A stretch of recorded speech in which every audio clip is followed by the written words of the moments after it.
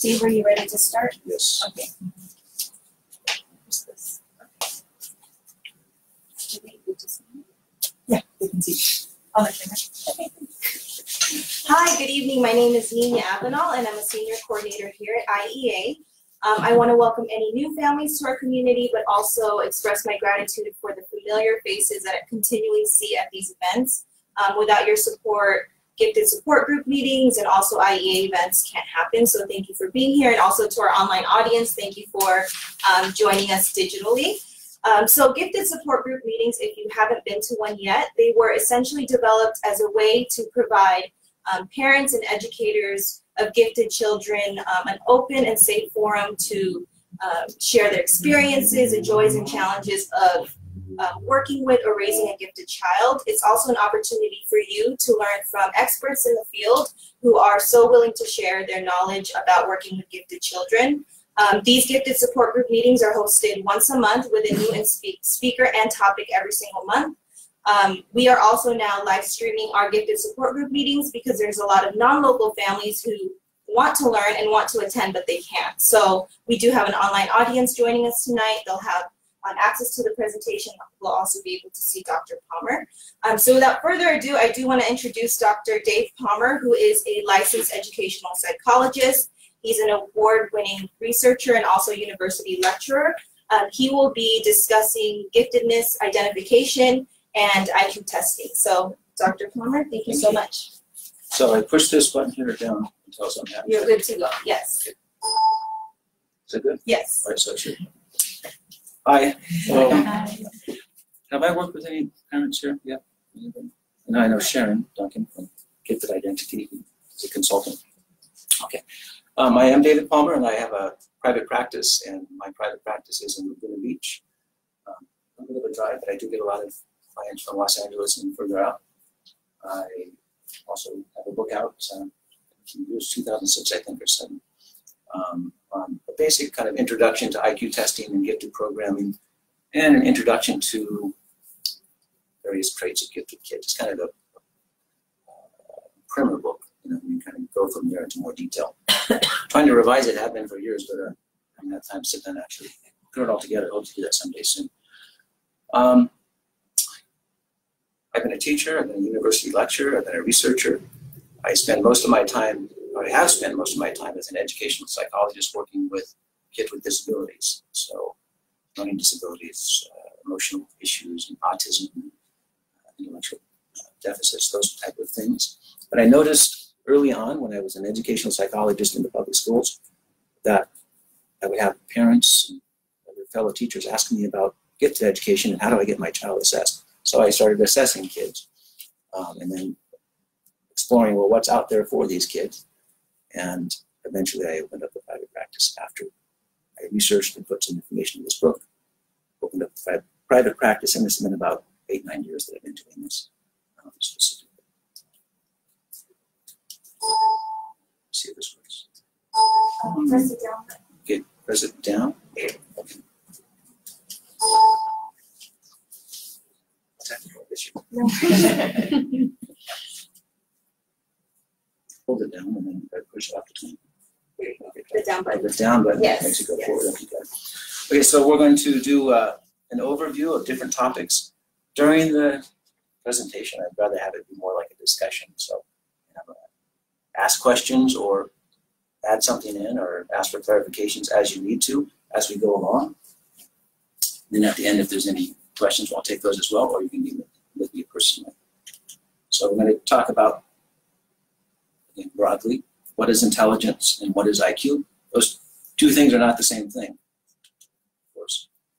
We're going to look at some traits of gifted learners, including looking at some possible, we can call them negative or flip side traits of having an IQ that's high or exceptionally high. We'll look at overview of programming options for kids at different levels of giftedness, what typically I recommend for those kids.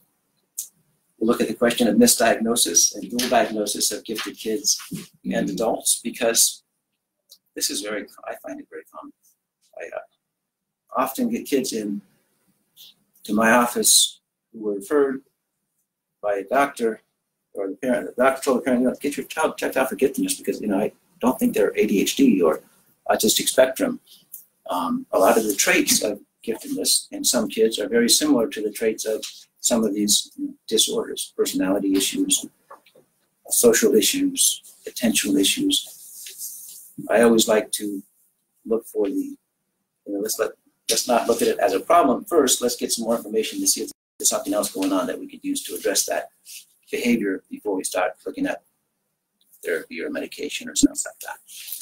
I've taken a lot of kids off of labels as a private practitioner, but probably even more so in the public schools. It's fairly common that you get kids that are misdiagnosed because they're not in the right placement. I'll share a few books that I have found to be, interesting. That might be helpful for you as well. Okay, I'm going to start. So, briefly, to introduce myself again, I have 2 kids. This is my son when he was about 15 and just starting to get into bands. And his friend took that picture. Now he's 25 and has a beard and short hair, and he's a banker. I honestly thought he was going to be in a rock band for like 5 years before he went to college, but a series of events, I can't believe what's going on. Now he's different from here. I wish I had an after picture. But I like this too. He was very creative and still is. I have a second child. Ari, the boy you saw, is our biological child. Then we had secondary infertility. So we waited a bit, before we had kids. Had a hard time getting pregnant again. So we looked at adoption. Another long story. I'll make it very short. Is we finally decided to adopt overseas or look at that option. We found this one girl in Bulgaria who was 5 at the time and went there. And this is her in the orphanage that we visited when she was 5. It was Pavlina, still is Pavlina. She's now 24 and in Colorado trying to get into nursing school. A lot has happened there. That's in the orphanage as well. And that's them when they were both about 15. That's a few years ago. I play some guitar. I don't play very well, but I've played since I was 10 or so. Took lessons at the YMCA and learned some on my own. My son got older. I wanted him to have a musical instrument. So I always liked jazz, so I kind of pushed for him to take jazz saxophone and piano. Well, he first took a little piano, kind of like that. Jazz saxophone, never really into it. I tried to get him private lessons. Never kind of clicked with him. And he picked up a guitar and he went all over it and, surpassed me literally. I mean, within 3 months, he's way better than I. And then there's him and his buddies playing in front of a convenience store in our neighborhood. They did this together themselves, They wrote some songs. It's actually pretty good. Again, this guy right here. This banker with the just a little back now. We're going to go into the presentation. So what is IQ? It certainly doesn't mean, it's not the same as saying what is intelligence, right? IQ means intelligence quotient. It's basically a number that you get when you take a test called an IQ test. The older test prior to the early 70s used to actually use quotients to derive the scores. Divide your age over another formula and you get a number, and that's your IQ. They found, though, that was very inaccurate for certain kids. It tended to skew the scores tremendously for kids of certain ages. It wasn't very useful. So they changed the way they looked for IQ by using standardized tests, using the normal curve rather than this IQ ratio score. Yet we still call the scores in an IQ test IQs, even though they don't involve quotients. So then if an IQ does not mean, intelligence directly, it certainly is tapping into some aspects of intelligence. So what is intelligence? I teach an online course now for teachers seeking their GATE certification, their gifted and talented certification, teaching those kids in a centralized classroom. Let me ask that question, what is intelligence?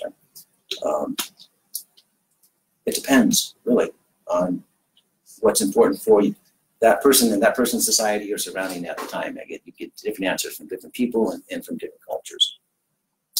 Most of you, I'm sure, know about, there it goes. Howard Gardner's multiple intelligences. He's one of the researchers. He's a researcher at Harvard that came out with a book based on what he found when he looked into the anatomy of the brain and studying how brain surgeons would, sever part of the brain and then part of what you can do was diminished or enhanced. If you cut here, this part of the brain, then your verbal abilities diminish. If you cut here, your ability to distinguish tones, musical tones diminish. If you cut here, you can no longer socially, connect with people. So I said, well, if that's true, if there are actually distinct parts of the brain that deal with these things that we often think of as abilities or intelligence, then why not call those things intelligences as well? They're distinct areas of the brain. There's some evidence that those are real things, not just manifestations of our thought process. So he came out with 7 different types of intelligences. The first 2 on his list are what IQ tests typically test. So the pictures represent these 7 aspects of intelligence as Howard Gardner laid them out. Now, there could be many, many more, right? There could be hundreds of types of intelligences. In fact, some researchers have developed such lists. His 7 were verbal intelligence. I chose this picture. Ability to kind of connect with people verbally and understand what they're saying and communicate. Another one is he called logical mathematical intelligence. So the ability to reason, basically, right? So you have language skills, ability to reason and problem solve using language, speaking and listening, and then the ability to problem solve, reason with symbols, mathematical symbols, visual images, that kind of thing. So those are the 2 types of intelligences that IQ tests mainly tap into. But he also identified other intelligences, which some people would call talents or abilities. This is visual, spatial, artistic ability. Now, it's interesting to look at that because I think most of us know young kids that are really good at something, right? And maybe they haven't had a lot of training in it. They just seem to take to, like my son with the guitar, right?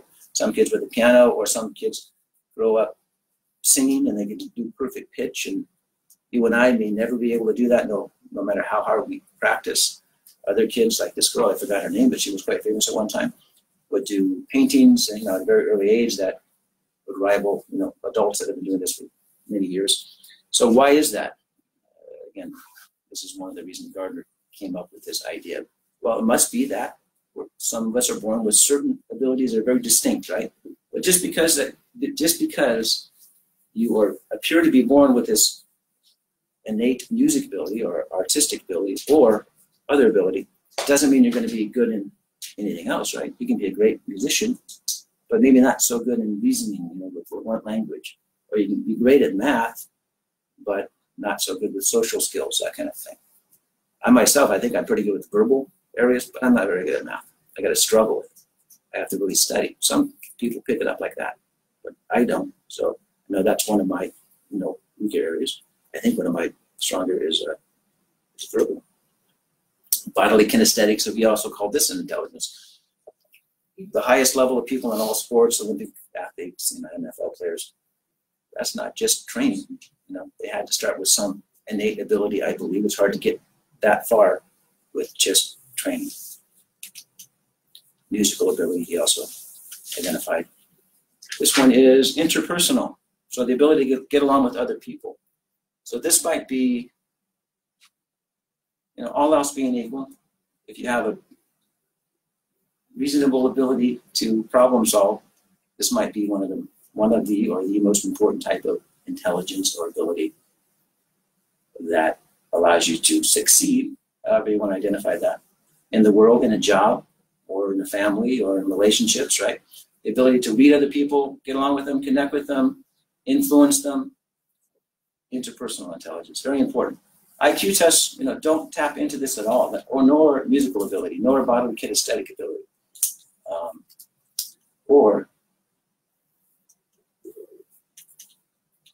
this is intrapersonal. That's another one of his ability. The ability to kind of look in yourself and stop and look within and understand yourself, basically. People that are good at meditation, I suppose, would be good at this. People that can sit and reflect rather than react.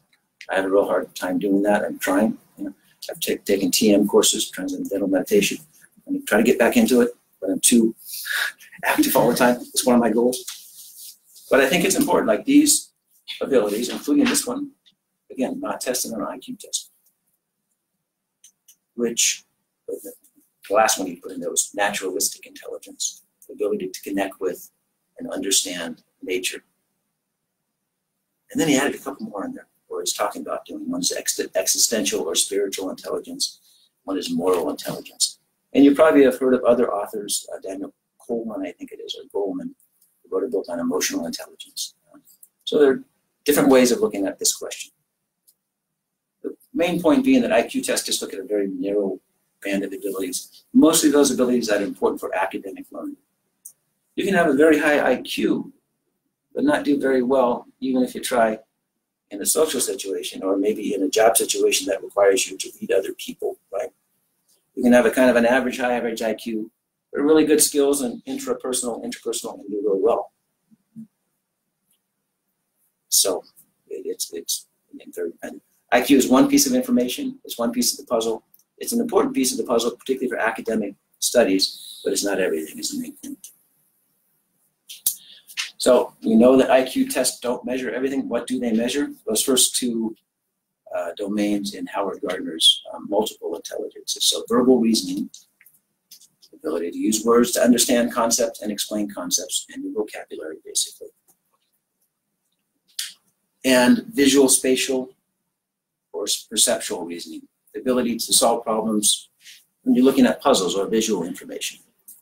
So those are the two main aspects of reasoning that all IQ tests look into.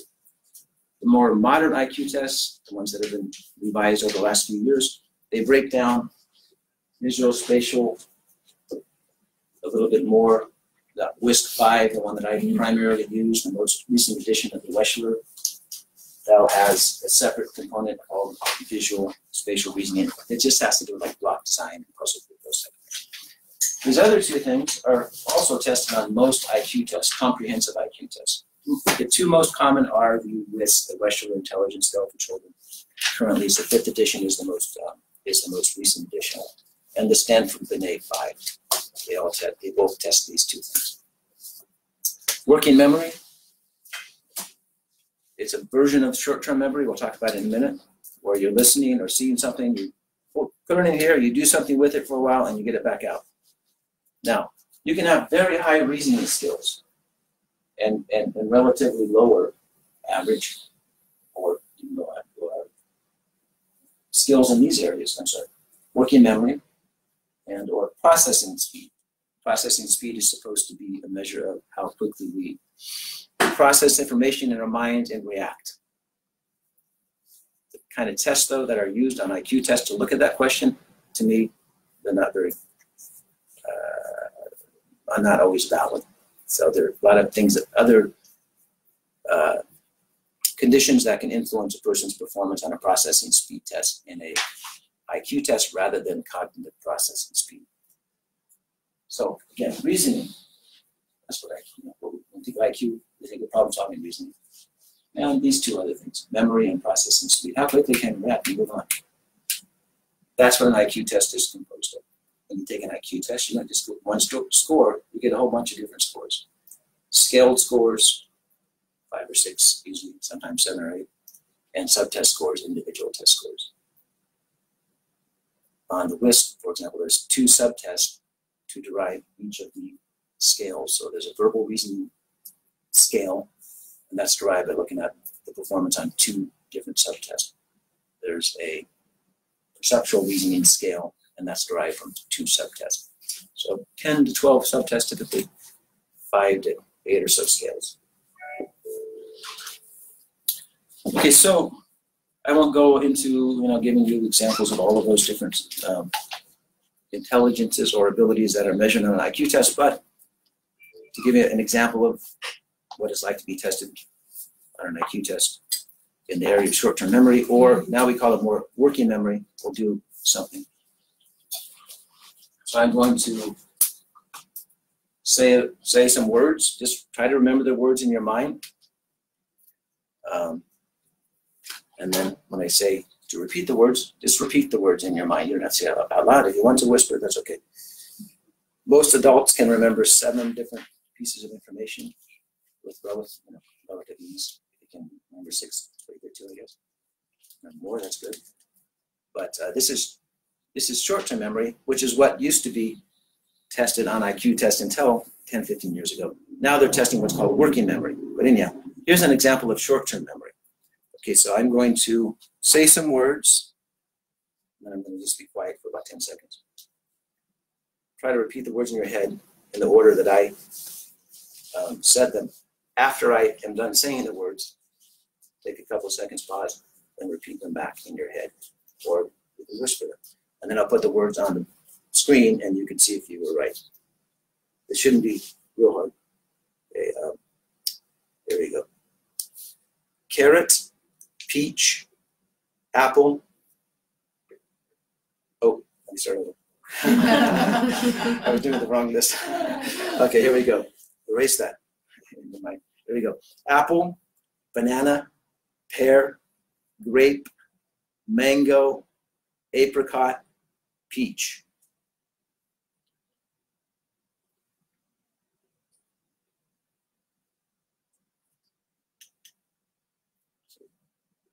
You can see if you were able to remember those 7 words in that sequence, right? So that's short-term memory, just getting something in and getting it back out. But working memory, which is IQ tests are revised every 5 to 8 years, I think, based on research in cognitive psychology, and they use something called factor analysis to break down these areas they look at into. They try to kind of hone, what they're looking at. So right now, one of the important things we look at is called working memory. And now it's not just put it in here, get it back out. It's put it in here, do something with it, and get it back out. So I'm going to say a list of words, and when I finish, instead of just repeating them like I said them, you in your mind, or if you want to whisper, or if you can write it down, and so on.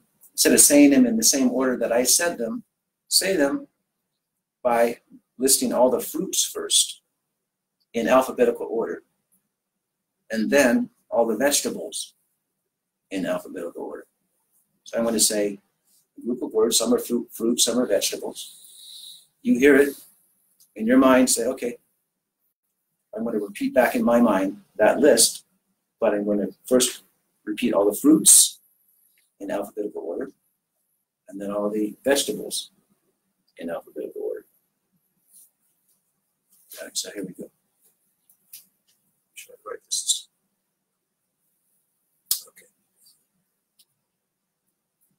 Carrot, peach, apple, celery, banana, broccoli.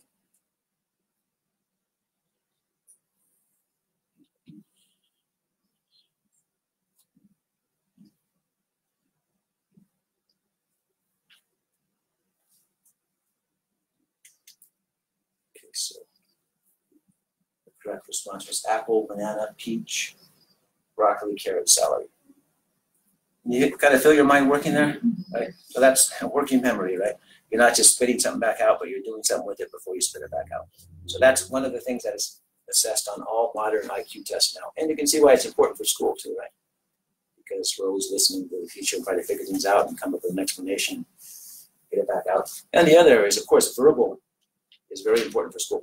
Verbal is the score that you get in an IQ test, that's the most correlated, highly correlated with academic testing, because school is so verbally loaded. We listen, we speak, we write. Yes. What kind of age ranges and different kind of tests are there, like something like that? Well, instituted on? Personally, I mean, you can get IQ tests that go down to about 1.5, 2.5. I don't do but that. They would be able to do that. If I get a client that asks, very precocious, Tyler at 2.5 or 3, and they list, what they're doing. Yeah, there's a lot of evidence the child is, precocious and probably is gifted, but I don't recommend testing typically until at least age 4.5, and I like to wait later if possible. I don't mind testing at 4.5 if they're about to go into school. It depends. When do you need the information, right? and for what reason. Now, I will test somebody earlier than 4.5 and even down to 3 years old if it's for a different reason, like differential diagnosis, because we talked briefly about some gifted kids are misdiagnosed, have an emotional problem or a social problem or an intentional problem. Well, let's do an IQ test and see if it's pretty high. Then, hey, maybe that's what it is. They need more stimulation. They need a different type of environment. And put them in that type of environment, see if those characteristics diminish, and that's part of the differential diagnosis. Instead of saying, here's some pills, they quiet it down, that's good. Let's try this other thing first. Not to say that other therapies and the medication are wrong, but I always like to look at the least problematic reason for something going on before you go to the disorder. Most gifted or many gifted programs that I'm not sure what the IEA, when did they start working with kids? Public school tests in 3rd grade. Okay, so in 3rd grade. So most of the programs I refer to start at 5. Some start to 7 or 8, but you're right, in public school it's mostly 3rd grade. But there are other programs out there for kids as early as 5 years old and summer camps and that kind of thing. And so I do test, again, as early as 4.5. If the parents can wait, if they have time before the child starts school or before they try to enroll the child in a program at age 5, I ask them to wait. Just because it's easier for me too, right? Most 3.5 and 4-year-olds do not want to sit in the chair for an hour and a half and play games. Even though, very, very rarely, I've done this for many years, I'm almost always able to get kids engaged pretty quickly. The way I have kaleidoscopes and robot things on my desk and we play and then we get into it. So they think the whole thing's a game. And it's very engaging for most of them because they're rarely challenged. And when they come to me, they're challenged, and this is, wow, I'm doing something, they're asking me to do something that's kind of interesting, and I can't quite do it. And so they get the sense of that they rarely get, that they're using their capacities, are being asked to do that, and they rarely are able to do that.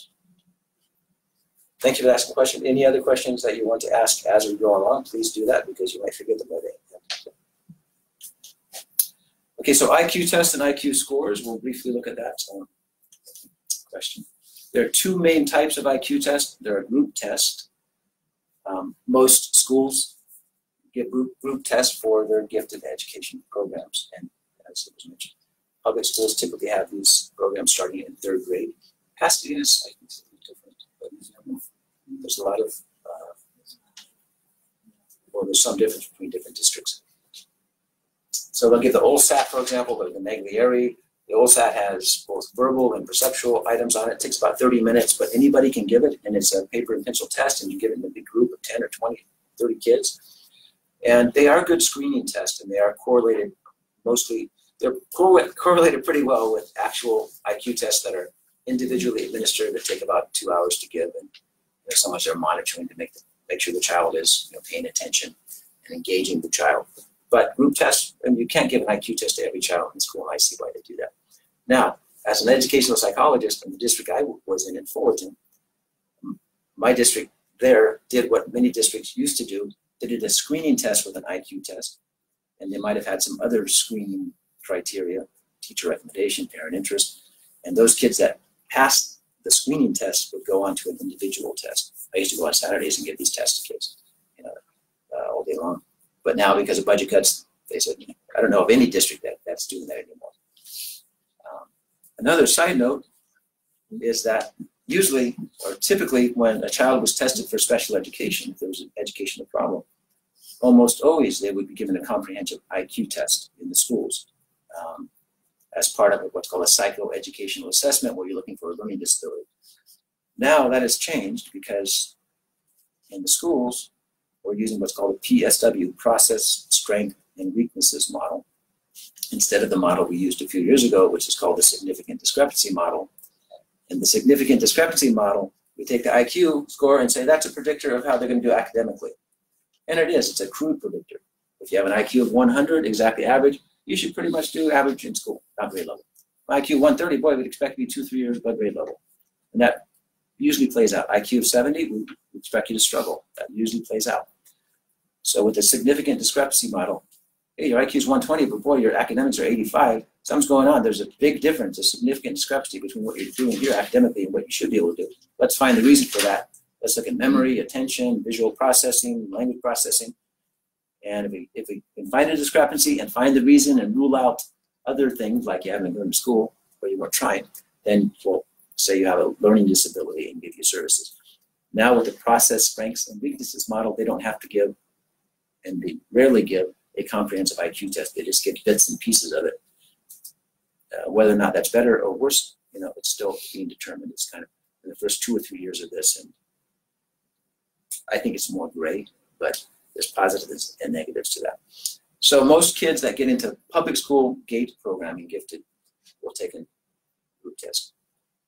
None of the programs I refer to, though, will accept those tests. They're good as math screeners, but they're not as valid or reliable as an individually administered test. And the higher your IQ, the more likely it is you'll be missed on a group test. Yes? And so I just kind of want to understand, so you would get in a group test, so I understand the ALSAT, they have the paper and pencil. And then on the Saturday when you would test them, would you give them I would sit down with them individually. Oh, individually. And test them one-on-one. Takes about an hour and a half. For each child? Yes. And that's why they stopped doing it, because it's expensive. Okay. They'd use their own psychologist typically, but they have to get them in on the weekends. Because I was just curious that we got a letter and they said it would take a half an hour and it was a group test on Saturdays. Yeah, that was one of the group tests, and that was given in a group of 5 or 10 or 20 or whatever they Got like. it. Yeah. It used to be that districts would take the kids that passed that test and then give them the actual test, the IQ test that is considered more valid and reliable. But again, it's too much time and too much money. I'm sorry, am I being still? I'm sorry, am I still being? Okay, yes. So I was standing over here. Can you see if I'm? Yes. Okay, good. Just let me know. Okay. Are there any other questions before we go on? So, the comprehensive tests that are individually administered take about an hour and a half, give or take 15 minutes typically to administer. The two most common are the WISC-5 and the Stanford Binet 5, but there are other tests out there. Some of them are more suited, I think, for the medical reasons, like looking for brain damage, that type of thing. I think the two that are most suited for educational purposes are these two. And I like the WISC-5 over the Stanford Binet. I'm sorry, the WISC-5 over the Stanford Binet 5, because the WISC-5 more clearly delineates verbal reasoning skills versus perceptual. So it's well known that most kids and adults that when you take an IQ test, there's scatter, you're high here, you're not high here, you're high here. And many or most gifted kids are not gifted in both verbal and perceptual, but one or the other. So you can have an IQ 140 in verbal and 123 in perceptual. Your full scale still might be 132 or something. You're gifted, but you're significantly higher in verbal. So the WISC-5 is able to show that, where the Stanford Binet kind of merges them together. So you get the same basic full scale score, but you don't see the difference between the verbal and perceptual as much, which is important because all programs that I refer to, and I'll get to this when we talk about programs, they won't just look at the full scale score, the overall score. They'll look at they'll say, well, do you have this cutoff score, which is typically 124, 90th percentile in the full scale? No. Okay. Do you have it in the verbal? No. Okay. Do you have it in the perceptual? No. How about the general ability index? There's 5 or 6 of them to look at, right? Because most gifted kids don't score gifted in the gifted range, whatever we want to call that, in all those areas. They might be in 1 or 2 areas. And again, the WISC-5 is able to capture that. Yes. What are the reasons that the group school tests are not as valid? Like, what is the? Well, they don't have as many items on them. The kids aren't monitored. It's just like, open your pencil, you have 30 minutes. Teacher walks around. A lot of kids don't finish them. They don't know the importance of them. They're not able to circle back and let's take another look at this one. They seem distracted. So that probably has a lot to do with the validity of the test. So they typically do worse on the test than they could? Well, no, I would say with the group test, they're a good instrument for most gifted kids. And the score you get on a group test is highly correlated typically with most gifted kids that score in kind of the middle of giftedness. But if you get some kids that are way up high on an individual test, those kids are more likely to be missed on this test. Those, you can score 145 in individual, maybe 129 on that OSAT. But if you're a child that's going to get a 130, let's say, on an individual test, you'll probably get, or 125, about the same score on a group test. So the more outside the norm you are, the more likely it is that your score will not be as identical as we would like if you were to be administered the individual test. Any other questions so far? I have a question. Yes. Would there be any other way to, this is not going to make sense, but to determine giftedness without testing? Well, that's a good question, because some people do that qualitative assessment. It is messy, but yes, I mean, again, we go back to the question, what is giftedness, right? And you could certainly have portfolios. Let's see what you've done, observation, performance. Those are called qualitative measures. They're very valid, particularly for abilities like musical, kinesthetic, interpersonal. How do you perform? What do you gravitate towards? Some psychologists like Lynn Silverman, Colorado. Interesting story. Is anyone know Lynn Silverman, Colorado Gifted Development Center? Anybody? I read Okay. about her. She's, That- yeah, and and she's still. She's still there, Okay. yes. Right. Interesting. Synchronicity, right? Things happen for a reason. Remind me of your question, I'll forget about it. I was in Colorado for some conference, and I was looking at real estate to an apartment or something. And I went to one that was for sale, because I do that on the site. And let's go back and look at the Carriage House. Carriage House, Gifted Development Center. And I was writing a book at the time, and I didn't know. This is, and she wasn't there at the time, but interesting. What's the chance of that? Right? But she does that, I think, as an adjunct. And there's some psychologists in LA that do that as well, which I think is a fine thing. But it takes a lot of money, and there's a lot of subjectivity to it, and there's a lot of interpretation to it, and whether or not it is to validate or invalidate what you're seeing, perhaps. But I don't do it. I think, again, for time and cost, and the fact that programs I refer to, they want that score, but they will take other things sometimes if the score isn't quite there that you can derive from the portfolio performance and stuff like that. But yes, when you say how else to assess giftedness, you have to go back to what is giftedness, what is intelligence. Well, this is the only, this is a very crude test, and it's not perfect, but it's the best thing we have to predict academic achievement, at least, all else being equal. Thank you. So the modern test, as opposed to the older tests, like the Stanford Binet, the original one, LM, it was called the Stanford Binet LM, that used ratio scores, derived quotients. All the new ones base their scores on the normal curve. So the normal curve, as I'm sure you know, it's like a law of nature. It's weird. You see it all over the place, right? It's mind-boggling. So if you take like heights of women in the United States, or the exact number of leaves on a sycamore tree in autumn, and you counted those things, had a big sample, a few thousand, and you put it down here, you could see in the middle, gee, most women in that country, in that region, at this age, are 5'4" or there's a lot of them right there. But as we get away from the median, or the mean, to say, there's fewer people that are 5'5", and fewer that are 5'6", and fewer that are 5'8", and very few that are 6'2", and very few 6'7", and there's some way over here that is 7'4", one fraction of 1%. Same dynamic the other way, right? So I think almost everything in nature, if you look at it from a certain angle, follows this law of nature, including our abilities that are assessed by this crude test that we're talking about right here, the IQ test.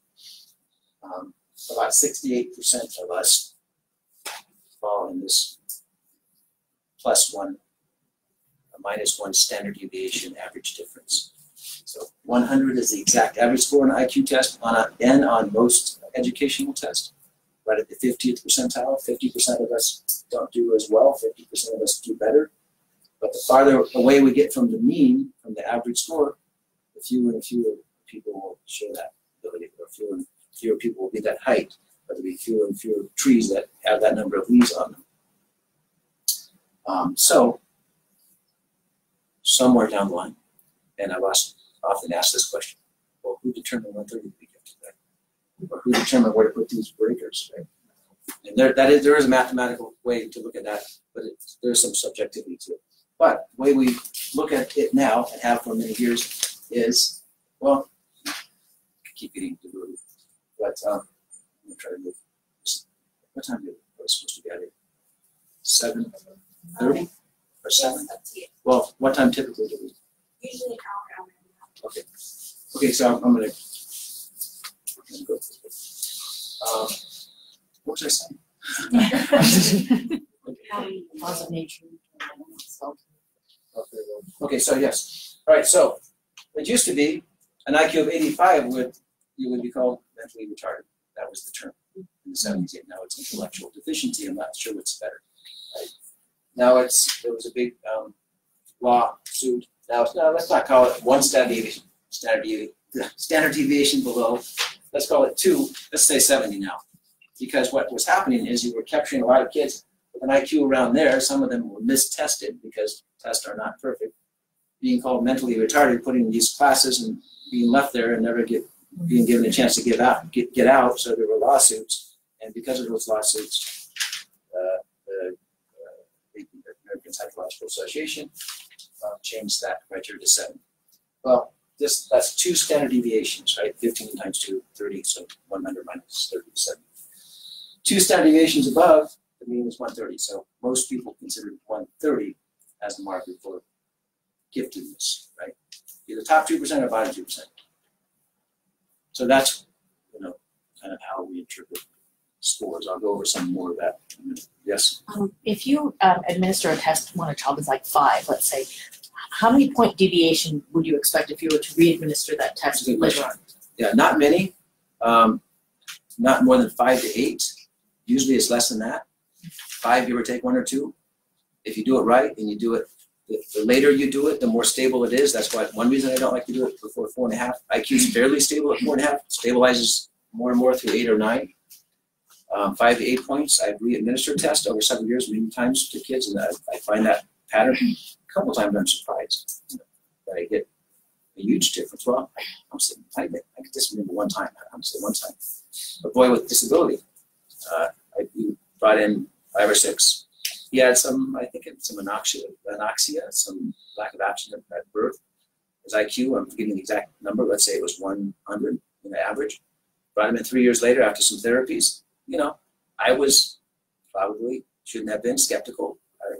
Not in a bad way, but no, it's not going to change. I'll test him again just to know. That was baseline. And he went up like 20 points or something. That was very, it's not the same test. It wasn't a practice effect. I'm good at determining if they've prepped for the test. So sometimes you were surprised, but that was probably an anomaly because he had some physical things. He had some delays that were not because of what's in here, but because he wasn't hearing properly when he was younger and then he caught up. But yeah, typically not more than 3 to 5 points, 5 to 8 at the outside, typically. Okay, so what do IQ scores mean? So there's no universal definition for what to call these scores, but 130 or above is often called very superior or gifted. About 2% of people score that high, kids and adults. 120 to 129 is often called superior. 110 to 119, high average. 90 to 109, average. 80 to 89, low average. 70 to 79, borderline, delayed, and 69 below, delayed. So it does tell you a lot. You do, I used to teach as well. If you have someone down here, they're gonna need a much different educational program than someone up here. And they're gonna go crazy if you try to teach this one at this level and vice versa, right? Some people need remediation. Some people need acceleration or enrichment. And an IQ test is one way to objectively look at that question. So normal curve and program criteria. Most of the exact score is 100. Most programs I refer to want a 124, 95th percentile, top 5%. Summer Institute for Gifted is one. There's UCI has some programs. Johns Hopkins is another. We'll take that. And several other programs. And a 124. Schools usually want a 130, as you mentioned. But many schools will take kids below 130, 125, 120 if everything else looks good. So on the old IQ test, this is where some confusion comes in. And Linda Silverman has written about this. And she used to 10 years ago, still use the LM as a supplementary test to the modern test. I'm not sure if she still does that. I don't do that.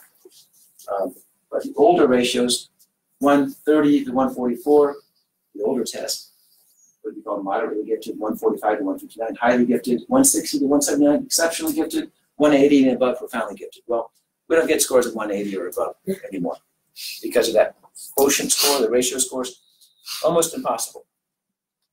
Because now with the normal curve test, the modern test, the scores are much tighter. So now 130 to 137 is often called gifted or very superior. 138 to 144 is often called highly gifted. 145 to 151 is often called exceptionally gifted. 152 and above is often called profoundly gifted. Now, on some of the tests like the WISC-5, we can get scores above 160. All the tests that I know of top out at 160, but the WISC-5 has supplementary scales that you can use. If a person has topped out on 2 or more subtests, you can use a supplementary scale. Give some additional testing to get scores above 160. I find that once in a while. I think I've had a few 170s, 172 in one area, verbal, so we can do that. Okay, what's the optimal IQ? Well, if you're happy, your IQ is fine, that's optimal. But what's the optimal IQ for academics or for getting through in life and doing what you want to do, right? All else being equal. All else is never equal, but let's pretend it is. Probably, and there's no hard research on this because it's a very hard question to research, right? But this is also kind of intuitive. 115 or so to maybe 145. That's a big range, but then you have all of the cognitive ability you need to do whatever you want academically. You learn quickly, you process information quickly, but you're not so different from everyone else that you might have other problems that come along with being so different from everyone else. I'm going to skip a few things if I may, because so the gifted kids have some common traits, but I always look at this first. This is also true that if you look at elementary age kids from kindergarten to 6th grade, and you measure when they spread their hand, the distance between the pinky, fingertip, and the thumb, there's a very strong correlation between the length of that line and reading ability.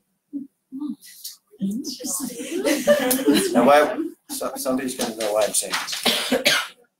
Why am I saying it? No?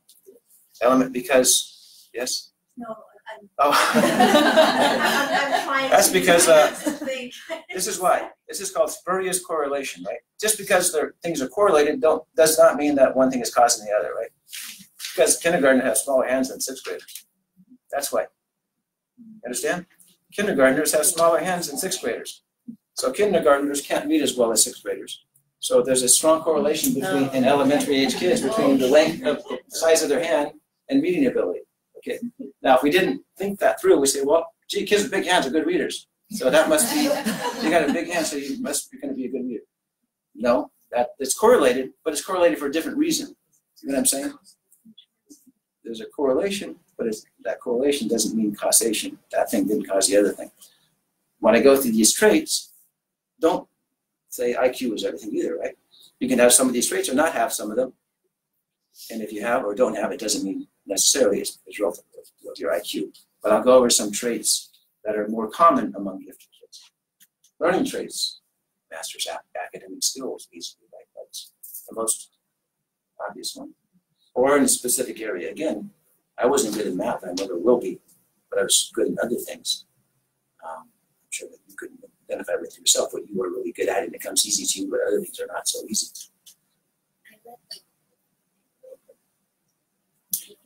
Truly enjoys the process of learning in the area of interest, but maybe not so much in the areas that they're not interested in. That's very common. They're able to really focus, hyper-focus on something that they're interested in, but not so much that they're not interested in. Because really, what I test kids too, when I find out where their strengths are, some of them have very significant strength in one area and not the other. The parents go, oh yeah, that's because, oh yeah, I see him gravitating towards that all the time, right? Oh, he likes to do puzzles all the time. Why is that? Well, gee, he's got a really good spatial visual awareness. So we as adults and kids tend to gravitate towards things that complement our strengths. A deeper level of understanding than age peers. A high activity level, this is very common, particularly in boys. Boys have more of these issues than girls. Nobody knows why. Some people call it testosterone damage. It's the why. Yeah, chromosome, yes. It's a chromosome. More learning traits, early talkers, some of them, not all of them, right? I think some people, remember Einstein didn't talk till late, for example. There's different theories about that. I'm going to go into. They don't need much repetition. In fact, they don't like repetition. I've heard that before.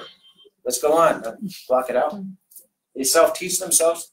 You know, a lot of kids, they just, school is, they're not really learning much, but they're kind of thinking in their head, or they're going on the internet, or they're reading books at home all the time. Most of their education is right there. They're creative and solve problems, and they may prefer learning alone. Some people love learning in a group. I hated it as a college student. That's, you know, I would rather lock myself in a closet with a book and just, you know, other people are distracting to me. You may have very different way of going. Common social traits, so that's Bill Gates was arrested. That's his actual mugshot. Advanced sense of humor. So sometimes way advanced, right? Kindergarten, understanding adult jokes. So if you have to watch what you say around kids sometimes. I hear that all the time from parents. You think it's going to go over their head, it doesn't. Now this is another interesting one. It's a good sign that your child might be cognitively advanced. If he or she prefers to hang out with older kids and or adults for conversation because they can't really connect with other kids their age, that's a good sign that, you know, maybe they're thinking differently than most kids in their age band. And a good reason to consider some gifted programming so they can hang out with other kids their age that thinks like them, or gifted program where they can hang out with kids no matter what the age is, not an age-based program or a grade-based program, but an interest-based program as long as the kids are relatively simple. Can be very sensitive. Why is that? We don't know. There's something called Dubrovsky's sensitivities.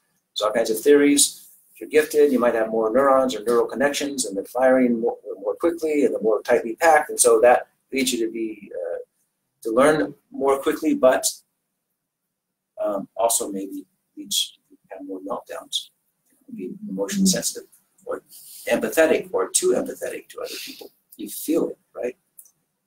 And I see this all the time as well. High levels of energy, passion, emotional need, quirkiness may turn off others. This is particularly true when they're younger because they don't have coping skills. So they have all these connections, but they don't know what to do with them, and so they get in trouble a lot. Then when they get to be 7 or 8 or 9, they learn, oh, I better keep my mouth shut in this situation, or I better act like this in this situation. So they learn how to cope with that. They understand how people are going to react to them. The higher the IQ, the more difficult it might be for the child to find someone to connect with socially. One reason why some of these kids are misidentified as autistic spectrum, or what used to be called Asperger's.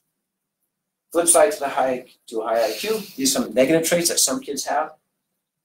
Asynchronous development, I'm sure you've heard that term, like disconnect between how you think, your mind, your body. You got a 4-year-old that, you know, can converse with an adult but has the experiences of a 4-year-old, right? So there's going to be some disconnect there.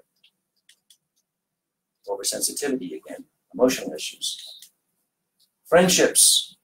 A lot of gifted kids, early on particularly, they're very concerned with fairness because they see the big picture. Well, I did that, so they should do that. They think everyone else understands what they understand about social connections and game rules and things, and that's unfair. We should follow the structure, and why isn't everyone else following the structure and I'm doing it, and this is horrible, I'm going to go home. So that's very common as well. Self-esteem. Now, some gifted kids do have problems with self-esteem. Go back down. Now, it could be, this is one of those things where it's not necessarily related to IQ, but we don't want to praise, give a lot of focus to what kids accomplish. This is one, there are different opinions about this. Oh, God, you got an A, get an A plus next time, but we don't want to praise the final product, but the process. Gee, you really tried. What did you learn this time? So, because if you praise the outcome, then they think, okay, well, I guess I'm a good person, but if I get praise for outcome, so I'm not going to try anything where I'm not going to get an A, because then people won't think I'm so great. So there are many books on this subject. I'm sure you know. Carol Dweck, D-W-E-C-K, has written books called Mindset. Most books have that word in it. Same thing. Alfie Cohen wrote a book called Punished by Rewards. We don't want to, well, I've done this myself. I'm guilty of it, right?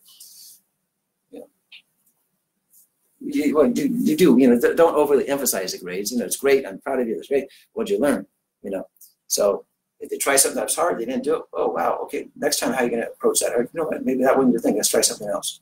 So again, this can be ameliorated in many instances by reading those kind of books, Carol Dweck and Alfie Cohen. Just don't praise the outcome, but praise their interest and the way they approached it and the process, basically. Not satisfied with easy answer. Easy answers, where the baby comes from, for example. Where do you go when you die? What do you mean? What is heaven? And how does that work with babies? Remember, my son asked me this question, and I gave him a very simple answer.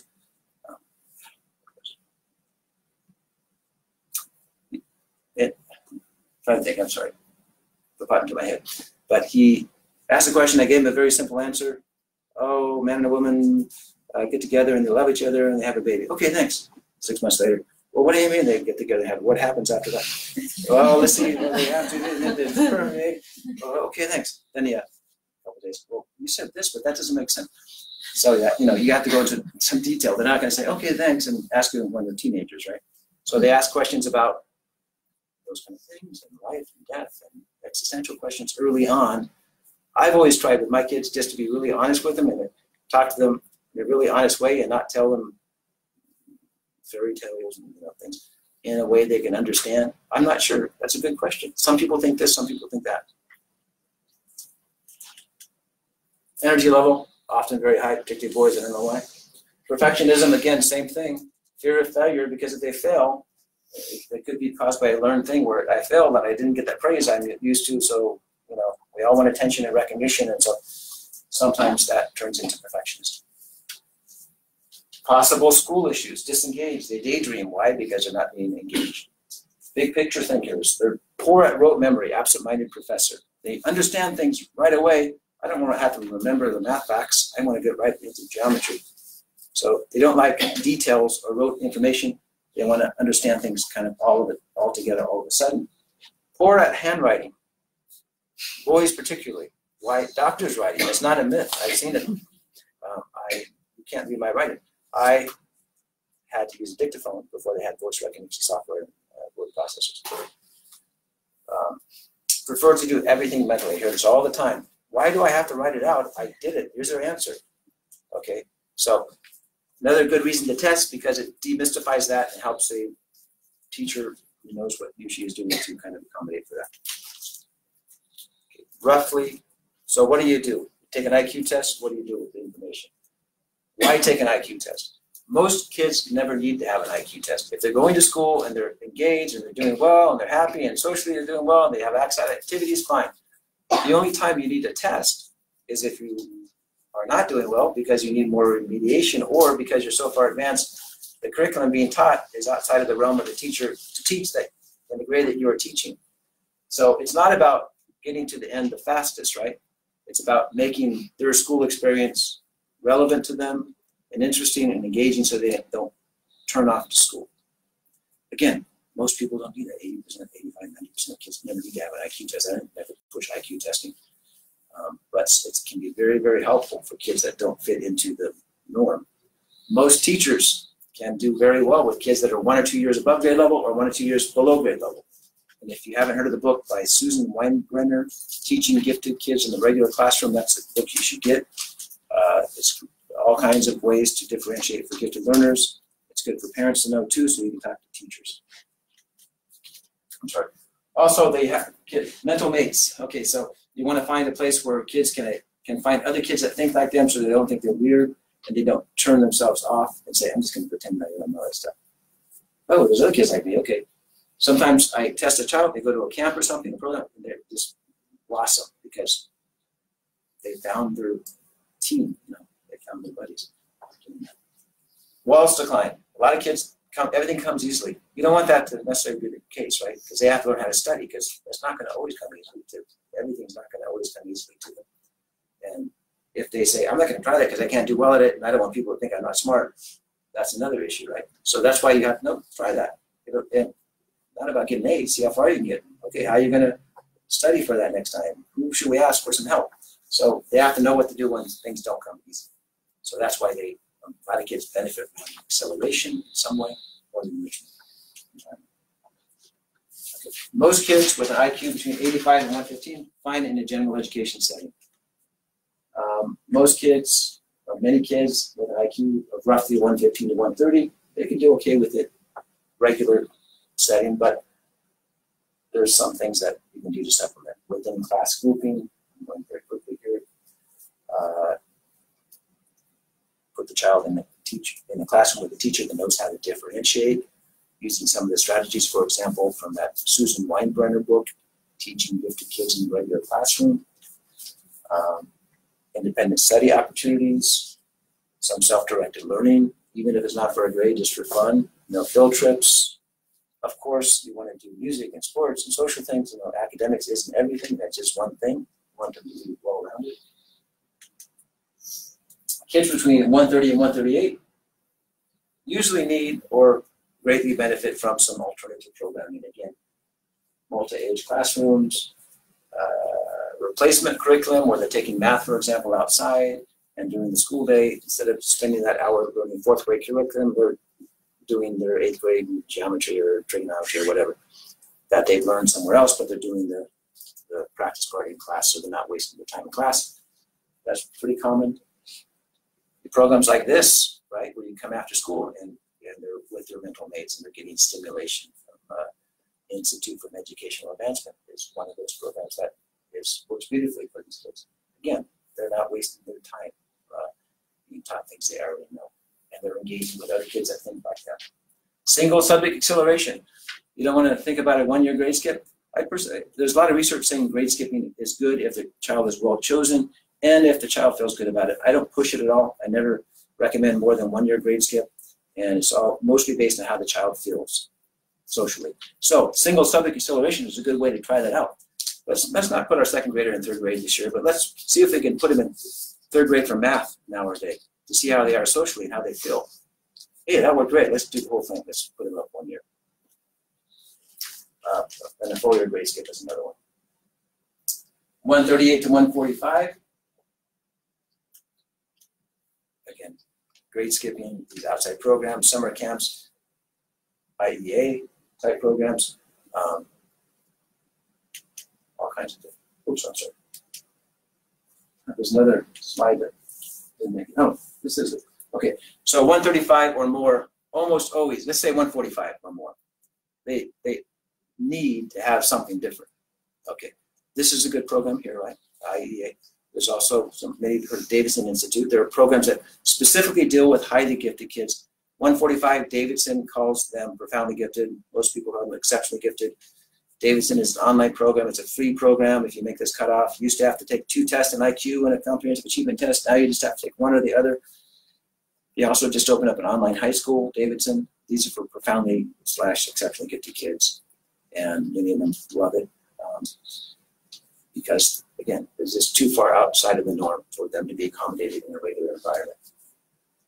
Early entrance, there's other, once you get into secondary school, even 11 or 12-year-olds sometimes can take college classes. Cal State LA, right here, right, has an early entrance program called Giftedness, early entrance. They get as young as 11, 12, 13. Instead of going to high school, they put you in a pod with other kids, and you go through college and sort of graduate, 17, 18, 19 with a college degree and a high school degree at the same time. And then you can go on from there. And some kids love it. Early entrance program, you need an IQ test. And set a lot of criteria as well. So there are programs out there to meet the needs, including the IEA here, of these kids that really need this differentiation. Okay. Briefly, and then we'll go to misdiagnosis. We talked about that, right? So these are the most common ways that kids are misdiagnosed. ADHD, we call it ADD with hyperactivity. I see this all the time. And sometimes, yeah, you can be gifted and have ADHD. What is ADHD? We don't know what it is. Like so many other disorders, it's a cluster of behaviors. We don't know what it is. Here, this medication seems to help. Okay, let's give them that medications. Usually trial and error that they find these solutions. Some people think it's a neurochemical imbalance, too much or too little serotonin, right? So that's why sometimes SSRIs work. Stimulants work sometimes. There's different theories why they work, but I don't have time to get into it. Autistic spectrum disorders, Asperger's, some of these kids, particularly ones that have IQs that are way up there, act and look different. They can't connect with other kids their age, and the misdiagnosis, autistic spectrum disorder or Asperger's. But we identify them, we put them in with kids that are like them, they just, boom, blossom. They're connecting with other kids, having conversations, they love it. So again, this is why these type of tests are very important for this very small set of kids, population of kids that need this differentiation. That's a book. You should get misdiagnosis and dual diagnosis of gifted children and adults. James Webb is one of the editors. Amazon for a few bucks used misdiagnosis and dual diagnosis. Some other interesting books, Gifted Children by Ellen Winter, who is or was Howard Gardner's multiple intelligences guy, married to him, I think. This is a great book. I think any one of these books, this would be the one to get as an overview. Mine is less information. This is delves more into the social aspects of giftedness. It's a very good book. And kids can read it too. When gifted kids don't have all the answers. Yes, your teen is crazy, in case you have a teen. This is based on research where we used to think that from like 2 to 5, your brain's really blossoming, developing, and all this is happening, so you better get early intervention. Well, more recent research has found there's also a period of this great blooming of growth in the adolescent years, and that's why they have, kind of not, as he says, insane sometimes, right? Because you have they have new things going on in the head that they haven't had before, so they have to learn how to deal with it. So he gives you some advice as to how to help them navigate through that explosive growth of different parts of their brain at that age. And to talk to your kids for behavioral issues or just to talk with them, this is a great book, Counseling Towards Solution. It's an approach, if you want to look at, that's the child, if you're talking to a child, is the one that comes up with the solutions for him or herself. Instead of you saying, well, you should try this and this. You talk them through so they come up with something themselves, and then they own it more, internalize it more. It's a very good book if you have a child with behavior issues you're concerned about, a way to talk with them to see if you can resolve it yourself. And we're at the end. So, we'll get some questions. Hi, could we get a copy of your slide? I think that, yes, I'm going I'll to. make an announcement at the end, Right. but there was an online viewer who was curious about any efforts made to identify underrepresented populations. But yeah, that's been a big issue historically and legally, and that's why pretty much all districts that I work with do universal screening. So it used to be that only kids who had teacher recommendations or made certain cutoffs were screened with the OLSAT or a comprehensive IQ test. Now we do universal screenings. Everyone, doesn't matter, what the teacher recommendation is or the parent interest is. Everyone gets an OLSAT or an Naglieri. And most districts too, that's the reason they do both of those tests. Typically, some just do one. They just do the Naglieri. and focus on the nonverbal IQ or ability because of second language issues. They're saying, well, gee, if we account for verbal, we have a lot of second language second language kids in our district. That's disadvantage to them. So let's just give the nonverbal test. Well, that's great, but some kids, as we just found out, are verbally gifted and some are non-verbal, perceptually gifted, right? So if you just give the negli area, that's also a problem.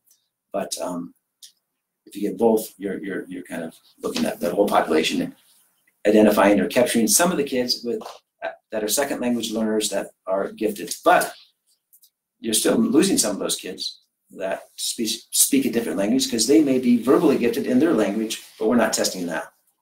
So yeah, universal screening is what we use now to address that question. Any other questions? Yes. Do you provide private services like the testing? Yes, I do that. That's what I do is that's all I do is testing and program referral. Come to me, it takes 2 hours. I test, I hand score it, I go over it with you at the session. I send you a report with a list of recommendations based on the score profile. If you have other needs like consultation, well, Sharon is very good. Sharon Duncan here is from Gifted Identity. She's in the area. She does more than I do as far as working with families. She knows all the programs in this area. So she refers people to me sometimes that need the test, and they take my test. Here's Sharon, here's the test. Oh, okay, and then Sharon looks at it so that I could, and uses my information and what she's gathered as well, and uses that to help support her recommendations. Any other questions? Yes. So you said like when you have a child that's doing well, like they really don't need like IQ testing. What if their siblings have been identified as profoundly gifted, but they are just It's up to you. I mean, okay? if their siblings have been identified as profoundly gifted, there is more of a chance that they're going to be gifted. Some called regression to the mean as well. But if the child that hasn't been tested and is not in the programs is happy and socially doing well and is doing academically well, and they have no interest in, hey, I want to go to that program that my sister's going to, no reason to test them. Really, I don't see, sometimes I get, it's not that uncommon, I get a brother or a sister of someone that I have tested 2 or 3 or 4 years ago, and I just did this a few weeks ago. Can you test your sister? She's always wondered about that since you tested her brother. And so I did a couple weeks ago. And I don't like to do it just for that reason, but she also was able to access a couple of programs that she was interested in. But yeah, like I say, you don't need it.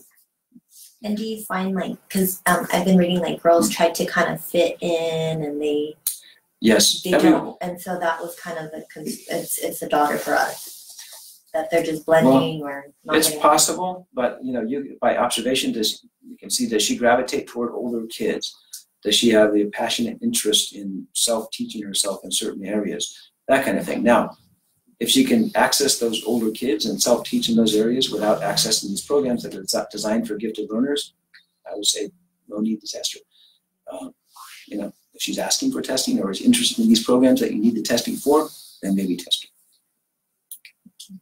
Anyone else? Does the IQ test play any part at all in college admissions? No, not it does not. In fact, I would think that if you put, hey, and I got a really high IQ and I was in Mensa, that might be a turnoff.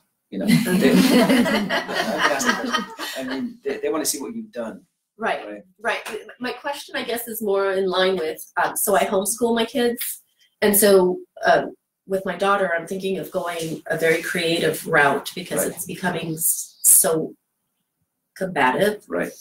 So I just wondered if we do something very creative, would that at all help? That might help more than an IQ test. Now, the IQ test might give her access to programs where she can really move forward academically and then do much better on her SATs.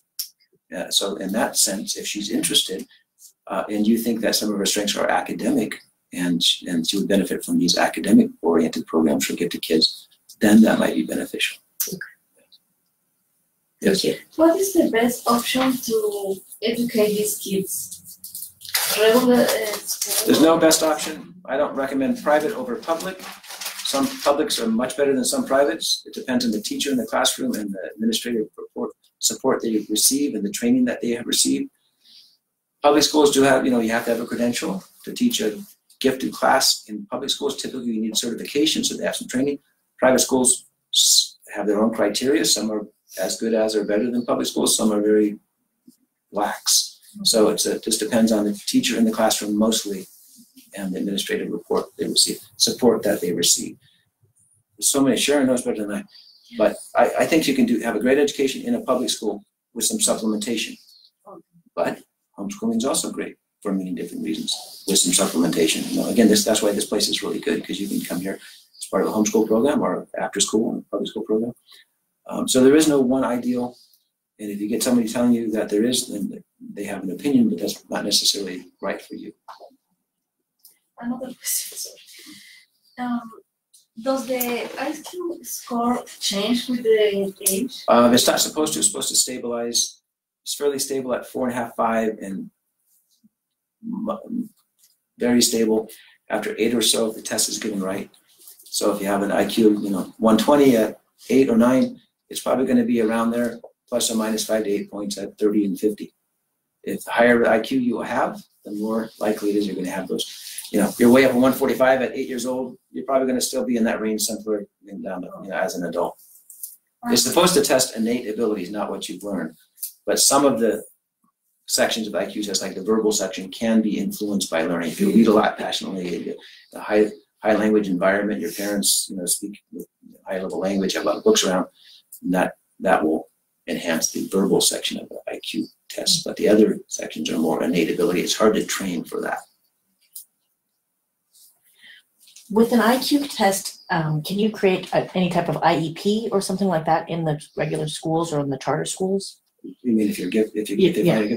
Well, every school does something different. Some private schools have, they call it ILPs, sometimes individual learning plans. IEPs are typically for special education students, but I think some schools do call specialized plans for gifted learners IEPs as well. It's just not standardized. Okay. But typically in a public or private school, yes, you can access different programs. In public, it's gifted and talented education. It used to be called talented and gifted tag. Still is in parts of the country. And some programs are great, some aren't so great. Okay. Depends on the individual school. Okay. But it's good to supplement on the outside as well, yes. There's a private school opened in Pasadena. It's called All Christ Academy for Gifted and Talented Children. Mm-hmm. They use the SAGE or tool to check the kids if they are gifted or not. So what is this SAGE? What's the difference from what you talked about today? I'm not quite sure what it was. SAGE is not a comprehensive. SAGE. It might be their own test. It's not a standardized test. Yeah, it doesn't ring a bell as far as a comprehensive.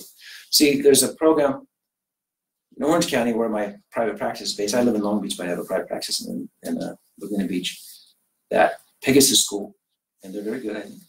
But they don't use IQ testing either, but they say they're for gifted learners, but they have their own test. But if you look at their test, they're good tests, but they're really screening out. They're looking at kids like motor skills, right? Fine motor skills and developmental skills, okay? Those don't always go with IQ, right? As we've discovered, you get a really poor fine motor skills and they have IQ off the charts. So they're missing a lot of kids there. A lot of gifted kids are not perfect students. They're not like high achieving students. Teachers want high achieving students. They don't necessarily want gifted students because they're very bothersome, right? They need too much stimulation. They don't fit in, right? They ask too many questions. They're too active. Some of them have these flipside issues, the attentional issues, the writing issues. If you go to a good GATE program, you're going to see a lot of these kids. You go, are they this from middle class or is this system? Because you see a lot of these very blatant, but they're off the charts with their reasoning ability. So that's why they need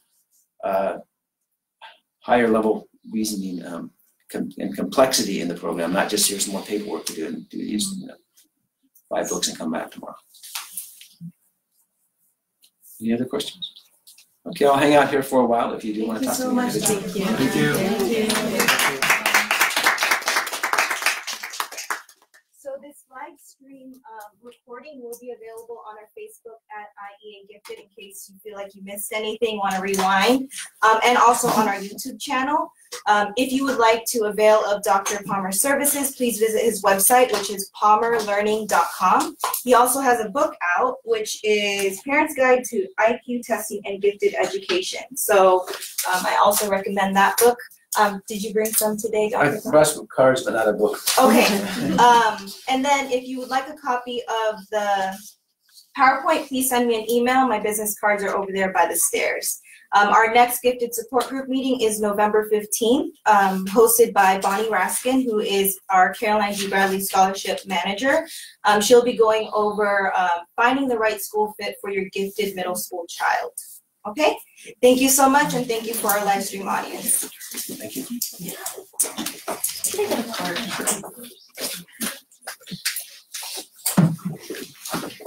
The card is out. Thank you so much. Thank you.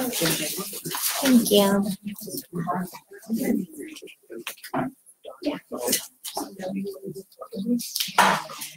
Hi, how are you? I've never met you.